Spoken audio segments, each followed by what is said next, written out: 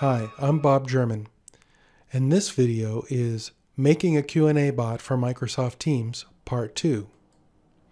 In the last video, I showed you how to create a QnA Maker knowledge base and how to make a bot that calls the knowledge base to answer user questions.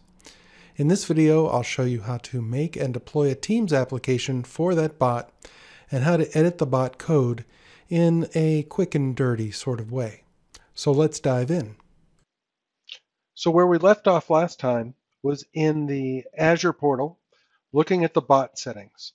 And you'll see the Microsoft App ID is there among the app settings. Copied that onto the clipboard, popped over to Microsoft Teams, and you can actually chat with the app ID. Just paste the app ID into the to box, and Teams reverse looks up the bot, and you can type your questions. Okay, so now let's make a Teams app. To do that, we're going to go into App Studio and go to the manifest editor and create a new app. So we have to give it a short name and a long name, and it needs a unique identifier, so we'll let App Studio generate that. And then the package name also needs to be unique, and I like to use my DNS name backwards and then add something onto the end of it. And then put a version number and a long and a short description. And let's see. Put developer information. This is going to get stitched into the user interface in Teams. If you're a partner, you want to put your Microsoft Partner Network ID in here.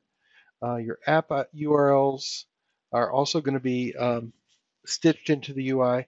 And I'm just going to live with these boring icons for right now and come down here to bots. So I'm going to set this up. Now we could let App Studio create a bot registration for us, but we already have one that we got with the QnA Maker web app bot. I'm going to go to an existing bot and select from one of my existing bots and scroll down a little, and hey, there it is. Now my bot isn't going to do most of these things, but I can decide if I want the personal scope, that is one-on-one, the team scope, or the group chat, and I'll take all three. All right, so we're pretty much all set. Let's go ahead and test this bot out. And so I'll install it, and if I click add, it'll install it into my own personal scope. And so now I can start to interact with the bot. Now the other option is I could install this into a team. So if you pull down this little thing on the side, you could see that I could put it into a team or a group chat. I'll go ahead and put it into a team, and I can pick. Now the bot is in all channels of the team. Bots don't yet work in private channels, and once you install it into a team, it's going to be available in all the channels. And if you're in a team, you have to mention the bot. I mean, that's kind of a good thing, because otherwise anybody typed anything inside of this channel, the bot would go try to find an answer for what they said, and it could be pretty aggravating. So you have to mention the bot in order to get its attention. And you can see that it works. Okay, so let's go into the Azure Portal, where I want to show you a few more things about your bot. So we'll go into Bot Services and come down and find our bot. And I'm going to go to All App Service Settings. So the bot itself is actually a web service that's running in Azure, and when you call it, a little piece of code runs, and that code calls the QnA Maker knowledge base, gets the answer, and then spits it back over to Teams as in a response, or actually in another web service call. So that bot service is here inside of this app service that I'm going into. So here we can see where the bot is hosted. One thing you might want to pay attention to is the scale up setting.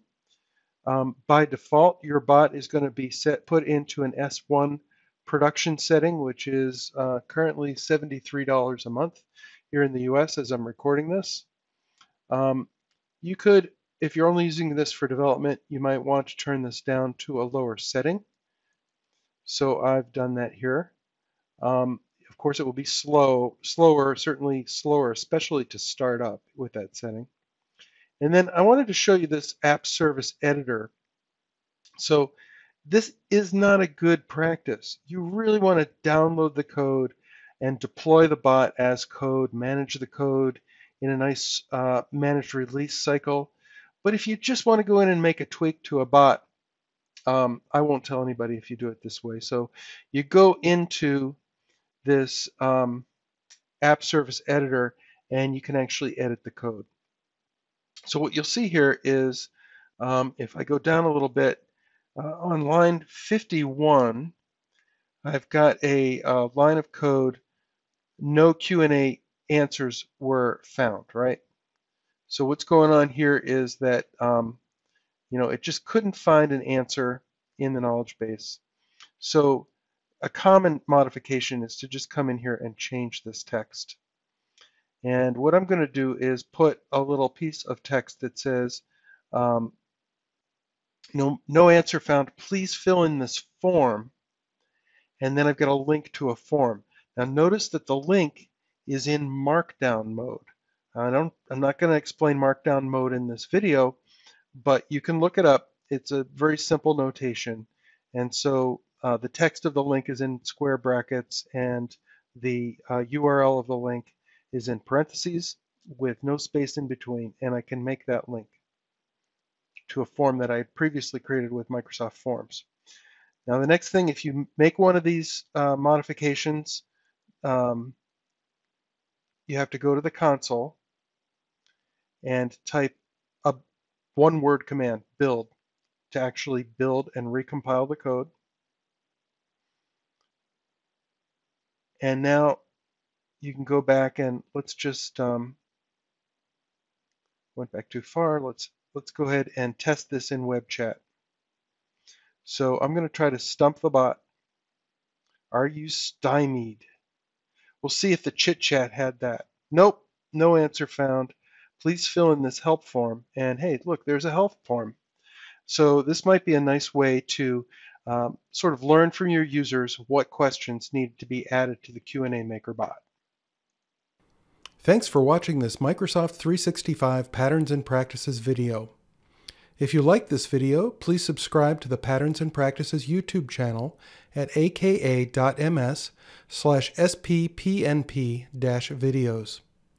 I'm Bob German. You can follow me on Twitter at Bob1German, and please check out my blog at bob1german.com. That's all for this time, and thanks for watching.